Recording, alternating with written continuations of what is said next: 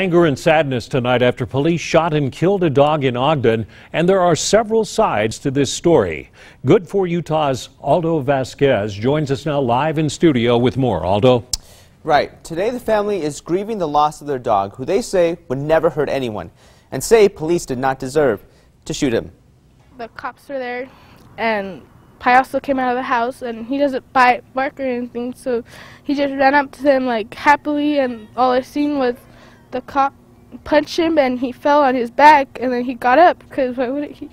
And I heard a shot, and then I seen the taser, and then I heard like 2 more shots. Hope Martinez and her family were having a barbecue yesterday evening when an altercation occurred. There were 3 officers that responded to that location. Upon completing their investigation, the officers were leaving the area or had left that address when somehow a dog was able to exit the residence. Police say the red-nosed pit bull named Payaso lunged at one of the officers, pinning him against a telephone pole.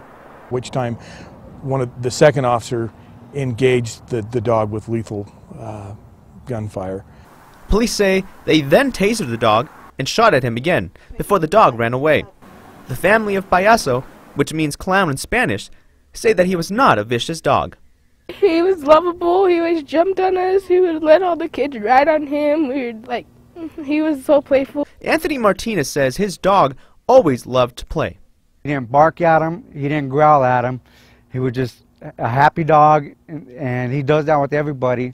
My whole family, my niece, nephews, kids, everybody. He does that with everyone, and the officer thought he was being attacked, which he really wasn't. The dog was taken by animal control and evaluated by a veterinarian before it was decided he had to be put down. It really broke my heart. I've had him for 3 years, and he's my first pet, my first dog, my best friend, and they took that from me, and nobody will ever replace that.